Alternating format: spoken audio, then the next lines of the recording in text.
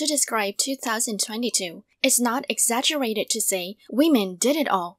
Many beauty became ambassadors for various global brands, and lots of their fashions were trending, making people want to follow. The rising Ricky girl group NewJeans debuted in the K-pop industry and brought back the hip style from the 1990s. Unlike other idols who show up on broadcast with splendid makeup, the girls gave a fresh vibe by showing their natural appearances.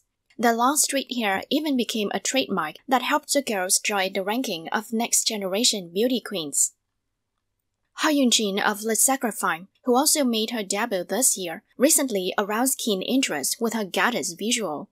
After dyeing her hair blonde for the comeback promotion, the female idol also decorated herself with colorful makeup and eye-catching lip colors.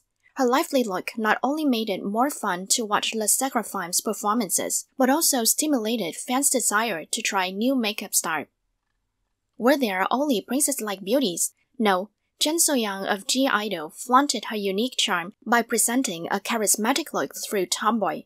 ITZY Chaeryeong also revealed her solid body and healthy image during the recent promotion. Lastly, we cannot leave out the legendary beauty icons BLACKPINK Jennie and Jisoo. IVE Jang Won-young and aespa Karina are the real queens who attracted the most attention this year. Jennie orange hair and Jang Won-young's tweety bangs became hot fashion trend this year, while Dior's ambassador Jisoo caused a stir by making the new lipstick sold out.